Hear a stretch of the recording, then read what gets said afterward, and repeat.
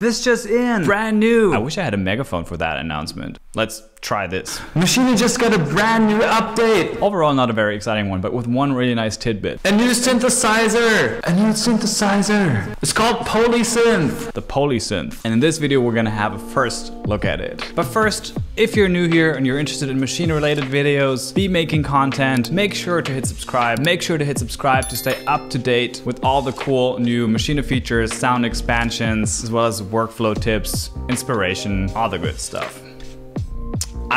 Thanks for subscribing. Let's dive in.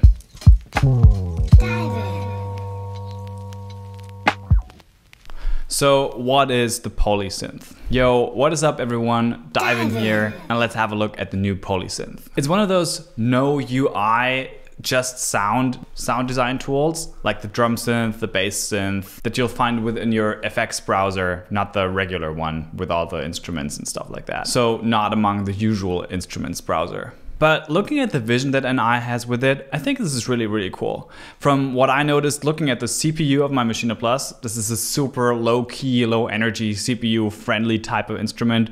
No messing around, just a straightforward 2-oscillator synth. But man, the things you can do. And the best thing, it's free for everyone. You just need to go and update your Maschine software or your firmware for the Maschine Plus. Yeah, it runs on the Maschine Plus standalone too. So let's start with the UI. First thing you notice when opening up the Poly Synth is it just sounds great from the get-go. So even if you're pretty much like me, don't know a whole lot about synthesizers, you can just use it as it comes out of the box and it'll sound super good. So we'll open it up by pressing the plus symbol here by pushing the 3D encoder, or alternatively Shift and browser. Once again, you'll find it in your FX browser, not your regular browser. So the Shift plugin browser. And there you'll find a list of stuff. Check out my drum synth video if you haven't already. Down below you can load the Poly Synth. Let's do that. First thing I noticed, very interesting choice, they've put the filter option on the very first page. So you can use the sound as it is and just play with the filter. So that's really cool and something that doesn't really need a lot of synth expertise.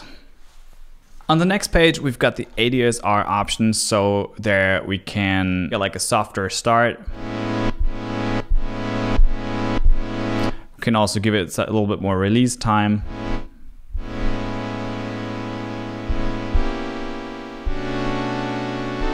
And finally, we come to the sound design part of the synth. Page 3, we can mix our 2 oscillators. Right now we only have oscillator A. You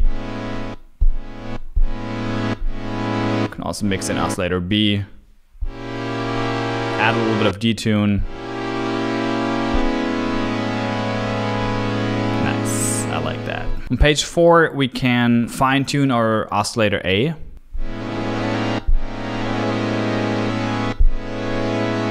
For example, tune it up 1 octave.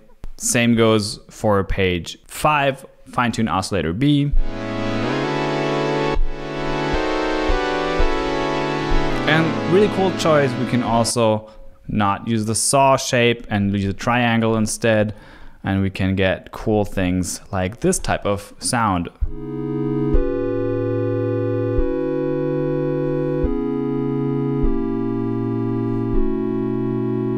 After that, we've got the option to edit the LFO, so like change the modulation of the sound. Check this out.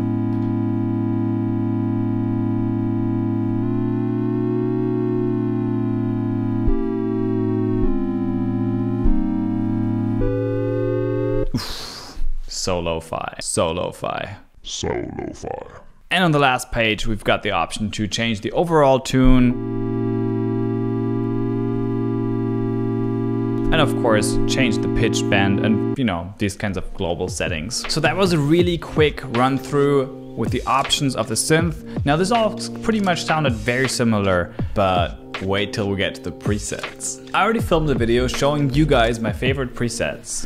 Yep, I went through all the presets and selected the vibiest of them all.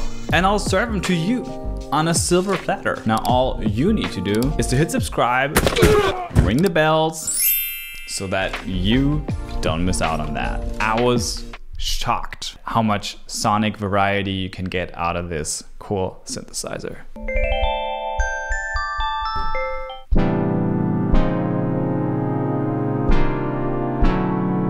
Silver platter, I mean, come on. Alright guys, I'll see you guys in the next one. Until then, have an excellent day. Peace.